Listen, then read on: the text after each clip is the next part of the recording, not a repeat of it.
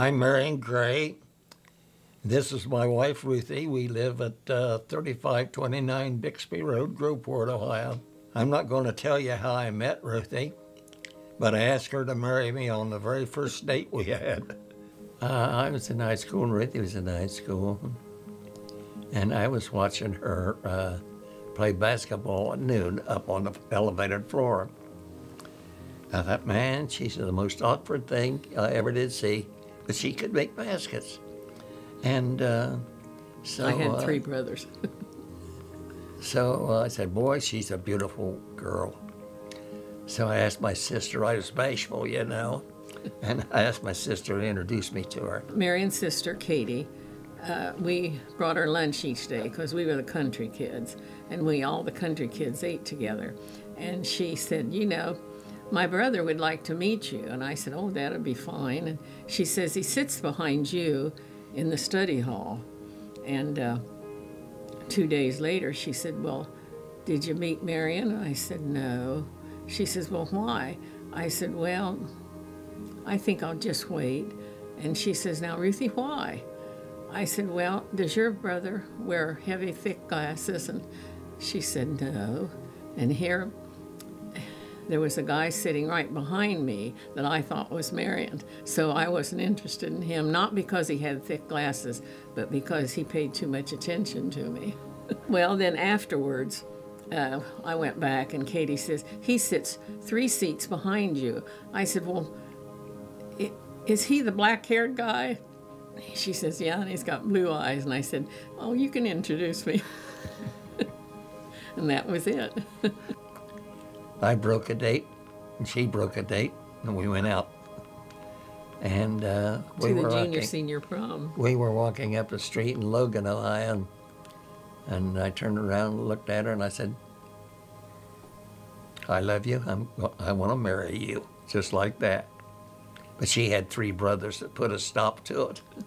You can tell them why. Well, my dad left a will when he died that all of us kids had to go through college. So Ralph said, Ruth, you got to do that. And yeah, I know if you think he's good enough to marry then, that'll be good, but you got to go through college first. So that's what happened. So I waited, and I waited, and I waited. We almost didn't get married. We almost didn't get married. When we went down to the courthouse, it was about 11:30, and they closed at 12. And they wouldn't accept my blood test from Pennsylvania. I said, don't you close these doors till I get back.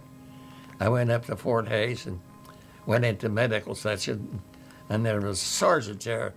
I said, I need a blood test from Ohio.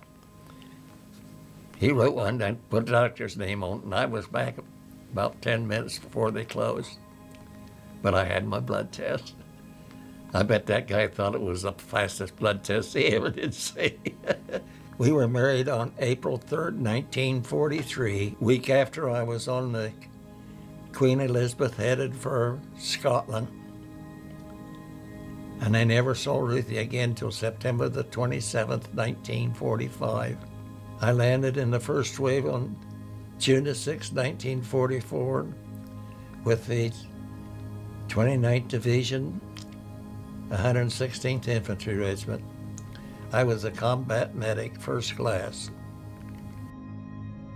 It was the night before that I stood at the railing of a transport ship that was pushing through the water. Another soldier came up and stood beside me.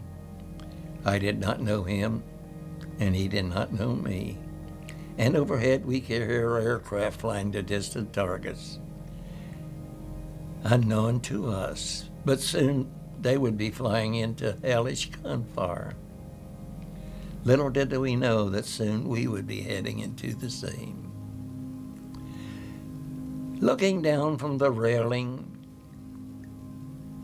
the phosphorus in the water sparkled like fireflies back home, calling to their mates. And all I could think of was my wife, Ruthie. It was like we were all in a theater, waiting for the show to begin. There was no intermission.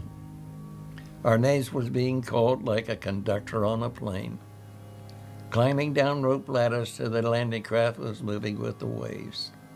We were a sea of young men heading into destiny. We rode the waves, and the tips of the waves would splash our faces as shells bursted all around. There was no turning back. The ramp went down, and there was those that jumped into the water never to see touch dry ground. And lying there upon the sand was the one that stood beside me at the railing, with a smile upon his face, as though to say, I have helped to set them free, still unknown to me, but known to God only. Last year, when I returned to France, and at Couville-sur-Mer, American Cemetery, as I walked along the crosses looking at the names, could one of them be the one that stood beside me at the rail?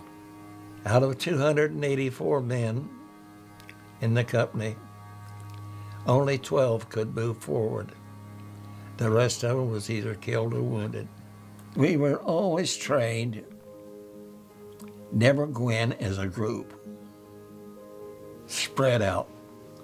So I spread out on my left, and luckily bullets flying, but luckily they missed me until later on in the morning. I was wounded twice that morning. I had used up all my servettes, and I was paralyzed in this left arm, laying there. I can remember I crawled up on something, and the guys jumped up, grabbed me by the legs, and threw me down back of it for protection.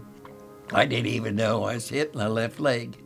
He said, you got blood coming out of your boat. Well, I didn't know whether it was blood or salt water. It was something. I didn't talk about this, my experience, for over 50 years. I got back to my outfit on July the 14th at St. Lo. I was discharged at the convenience of the government, and that's the first time that we had seen each other from the day we were married. And I got in just before midnight on Ruthie's birthday.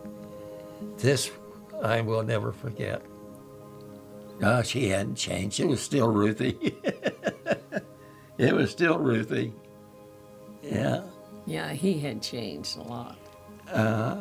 He went in with black hair and came home with his hair streaked gray. He had seen so much. Things that never bothered him before would bother him now that he was home. But the blessing was that we had each other, because that's what helped him. And since that time, she and I have had a wonderful life together. Even though we're both 91, we still had a wonderful life together. The second time I went back to Normandy, Jay and his father took me back that night on June the 6th. It was later in the evening, and I was standing close to the flag, and two attendants came up to me and said, would you like to help us lower the flag? Which I did. And they folded it up and handed the flag. And as I held it, they played taps. How did I ever know that 65 years earlier, I would be holding a flag while taps was being played in remembrance of all my buddies? There's only two of us left out of my outfit today. It's hard to believe that I'm alive.